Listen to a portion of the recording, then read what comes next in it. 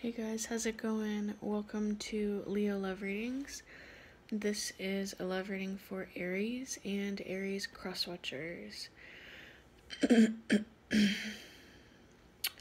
sorry about my voice. I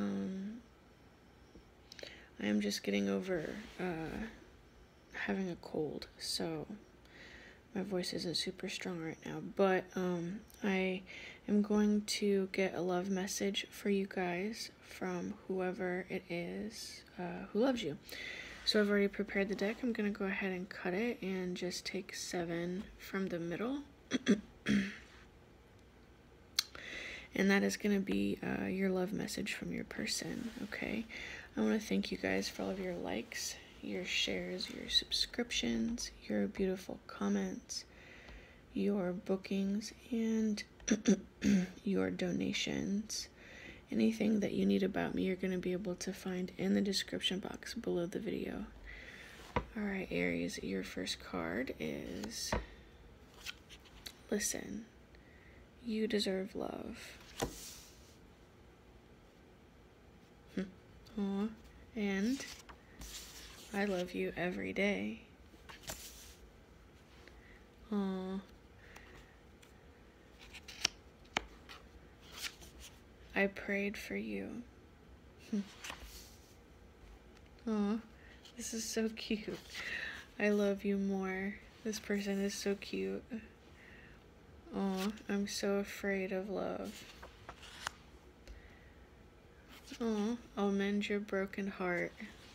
This person's like a kitten or something. And you fulfill my fantasies. Yeah, this person, they're so sweet. This is, maybe the sweetest reading that I've gotten so far. For some of you guys, I feel like this person kind of puts up a front. Like, they're really tough, or like they're just sort of unemotional, or maybe they're really just logical and they're not really interested in love, or you know, they're like a G, you know, they're like a thug, and so they're not, you know, like love isn't a thing.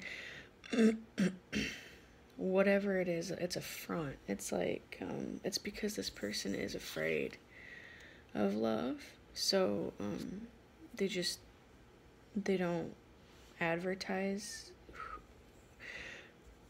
this part of themselves. It's like a sort of like hidden part of them, but the truth is that this person is very, very, very sweet, and they love you like a huge amount. Listen, you deserve love. I love you every day. I love you more. This person's saying they love you more than you love them. And that they prayed for you. They asked God for their person, and you came into their life. And that kind of freaks them out a little bit. Like they're kind of shook that they asked for you and then they actually got you. And so you fulfill what they asked for, their prayers, their fantasies. You are all of the things. You're all of the things, and they see you as having a broken heart. So, sorry, I'm trying to hold it in a way where you can see the letters. They see you as having a broken heart, and they have made it their mission to mend that. It's so sweet. So, like, the fear isn't like the kind of fear where they're afraid of you, or it's like a fear that will even keep them away from you. But they are. I feel like this person is a little bit more like in shock and awe than anything else. I think that's mostly what the fear is. Like, they're just like, holy crap, like I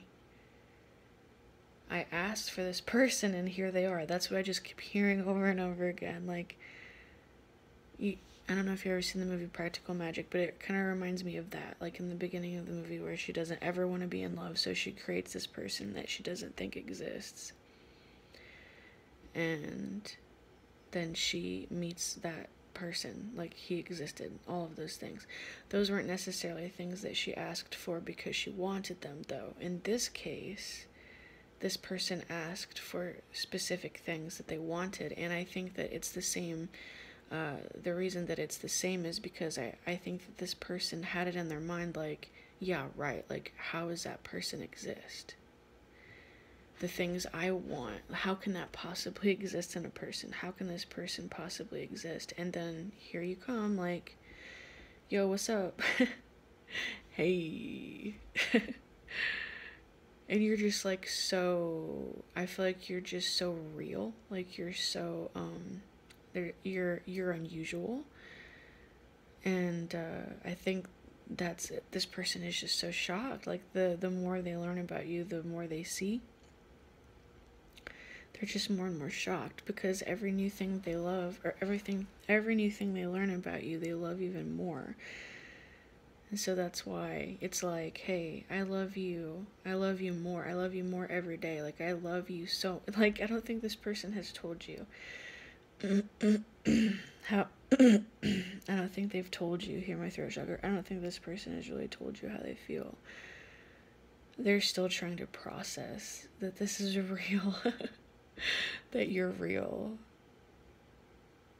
And if you feel like, if you know this person, or there's something going on with you and this person, and they seem a bit hesitant, or they seem a bit reserved, or they seem like they're taking their time and it's coming across to you as in they're not interested, it's actually totally opposite of that. And the reason that they're taking their time is because they just have to, it's like they have to know that you're real. They don't necessarily think you're lying or anything.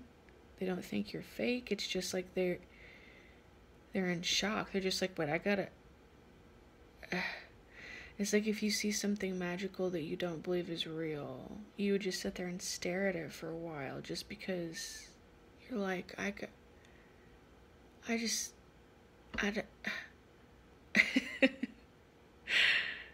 this just gonna vanish into thin air? It's like that. It's like I need a minute to, like, for you to be that for long enough for me to believe that you're really that.